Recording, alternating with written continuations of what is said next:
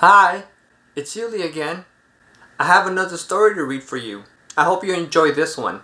It's called Sticks, written and illustrated by Diane Albert.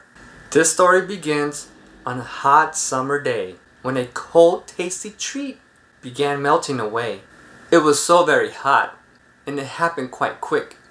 What once was a popsicle was now a stained stick, deep in a puddle that was getting quite sticky.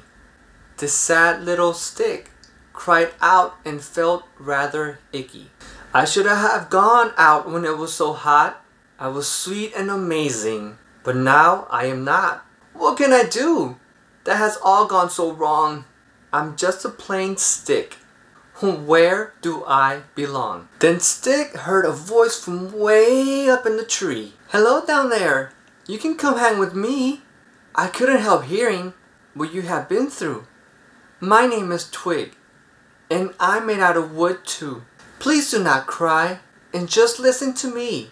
Before a sweet popsicle, you were part of a tree. There's so much in this world for you to explore. You will get through this and be more than before. Twig quickly jumped down from the very tall tree and said, Stick, there is something I'd like you to see. Sometimes things happen and the reasons aren't clear, but give it some time and the answers appear.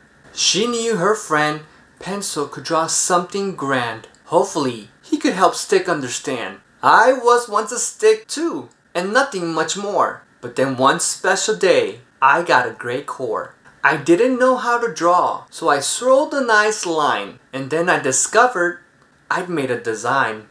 You are amazing. Can't you see? I'm just a stained stick. My only talent was melting too quick. I cannot draw or do a fun trick. I'll always be just an icky, sticky stick. Twig knew she needed to show Stick even more. Something amazing that he could not ignore. So they went to see Brush. He was once lost too, but now he could paint with red, yellow, and blue. Brush was a plain stick and nothing much more. But one special day, he got bristles galore. Look at him now. Look at all he can do. He easily made that fun splatter crew. It is true what Twig said.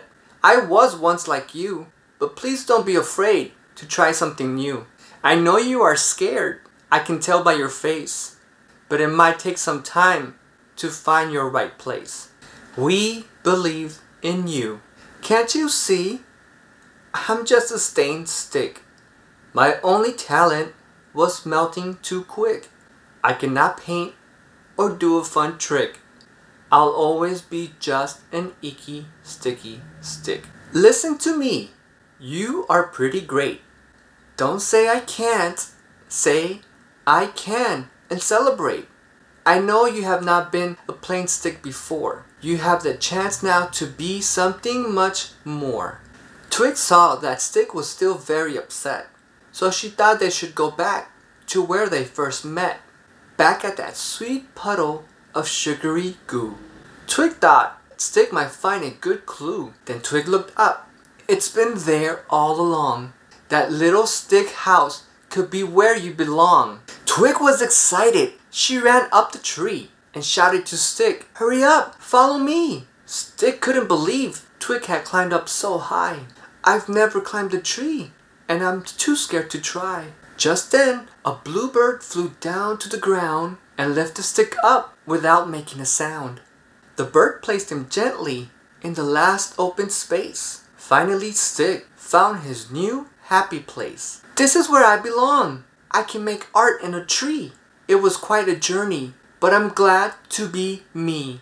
Stick never forgot that one hot summer day and was glad that his popsicle melted away. He made some true friends and beautiful tree art and learned it's never too late to have a fresh start. I hope you guys enjoyed the book. It was one of my favorites too. I hope you guys are safe and have a great rest of your day. Bye!